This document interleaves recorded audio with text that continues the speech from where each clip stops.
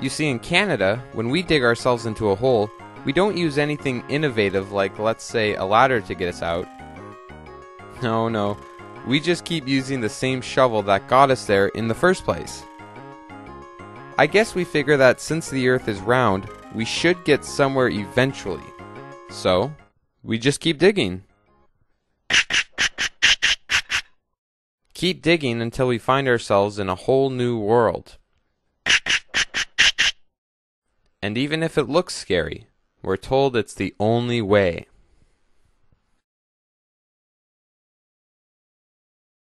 Is there, would you say, a fundamental problem? Is there an underlying problem in the monetary system, or is this the way it should be? No, I don't think there's an underlying problem in the monetary system. The credit is a good thing. Okay, well, how's the rest of the world doing then?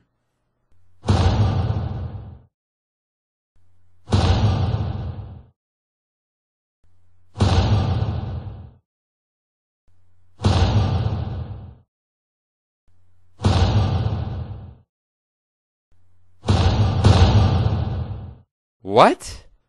The Earth is $52 trillion in debt? To who, Pluto? Guess again.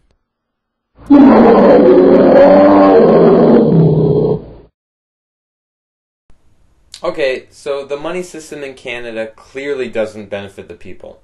Why hasn't anyone told us about this? Once a nation parts with the control of its currency and credit, it matters not who makes that nation's laws. Usury once in control will wreck any nation. Until the control of the issue of currency and credit is restored to government and recognized as its most conspicuous and sacred responsibility, all talk of the sovereignty of Parliament and of democracy is idle and futile. Who are you? Well, I was only the 10th Prime Minister of Canada. Whoa. Well, you definitely won't hear any of our current politicians say something nearly that profound. Yes, and now I'm ironically on the $50 bills. That sucks, man. Tell me about it. Well, that's just one Prime Minister of Canada's thoughts on money. No big deal, right? The privilege of creating and issuing money is not only the supreme prerogative of government, but it is the government's greatest creative opportunity. The government should create, issue, and circulate all the currency and credit needed to satisfy the spending power of the government and the buying power of consumers. By the adoption of these principles, the taxpayers will be saved immense sums of interest, money will cease to be master, and become the servant of humanity. You too, Lincoln? For once, someone listened to what I said. Sorry, I just never read those statements in any school textbooks before. I made it clear that my greatest accomplishment as being president was that I killed the bank. And yet I too am ironically on the face of everything I was so passionately against. And then the private banks put your faces on their corrupt money? No offense, guys, but that's incredibly disgraceful. Especially after being assassinated. I'll say. I managed to escape. Right here, buddy.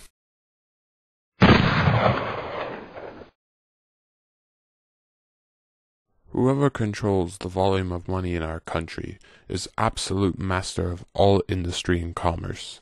When you realize that the entire system is very easily controlled one way or another by a few powerful men at the top, you will not have to be told how periods of inflation and depression originate.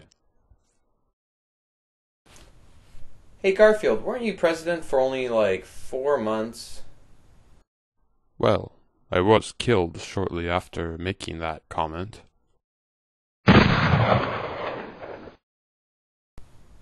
Oh yeah, good point. Well, anyone else? I myself prefer my New Zealand eggs for breakfast.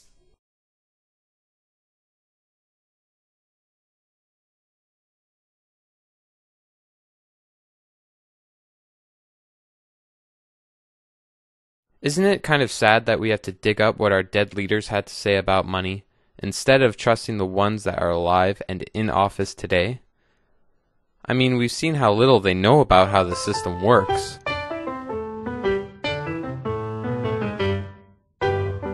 So do provincial governments ever borrow money from, let's say, chartered banks? No. No? No. That's just federal? No. As far as I know, I couldn't tell you offhand. And it's just, I just don't know why the government doesn't just borrow money from the Bank of Canada, as it states like in the Constitution and in the Bank of Canada Act that the government has the right to do such things to prevent things like debt from happening.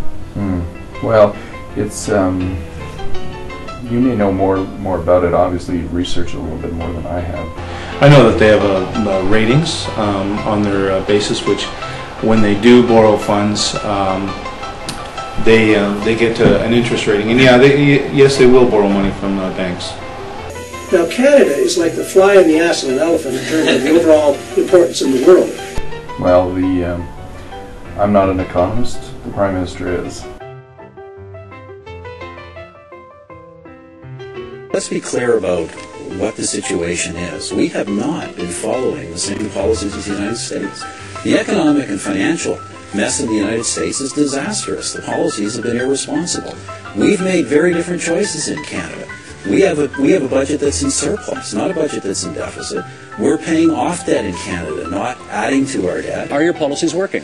Look, I would say that overall we're being successful. We're keeping the economy on course. We're not going into a recession. We have a slowdown.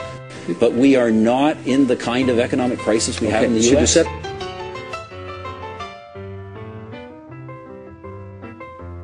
And the world is entering an economic period unlike and potentially as dangerous as anything we have faced since 1929. What happened that me, normally a very staid banker, will lend you the money to buy a home that you don't think? Well, first of all, is it actually money that they're lending people? Oh yeah, they're lending you money. Is it actual money or is it? It's real money. It's not a receipt to present money? No, it's real money. Isn't there a difference between bank credit? Well, yes, there is, but let's go back to it. Don't change the subject. I know economists will say, well, we could, run a small deficit, but the problem is that once you cross that line, as we see in the United States, nothing stops deficits from getting larger and larger and spiraling out of control. Okay. But wait a minute. Unless you want to you're asking me what was the cause of the current crisis. Well, no, I just want to know where money comes from. Well, let me tell you something. Let me just take it one step further, despite the fact that's not where you want to go. I don't think we've necessarily lost control of our currency, and there are always restrictions in a global market in terms of how much control you have over your currency. But I want to go back to the real thing, because this is really you had asked the question at the very beginning about the financial crisis that we're in. Oh, well, it was just where does money come from? I'm not, yeah, it is. No, but wait a minute, but it's really important to understand. We obviously don't agree on everything, but he understands that, I think everybody understands that Canada's a sovereign country, and whether it's dealing with the United States or dealing with China, the fact that a country's a lot bigger doesn't stop us from standing up for our interests and values.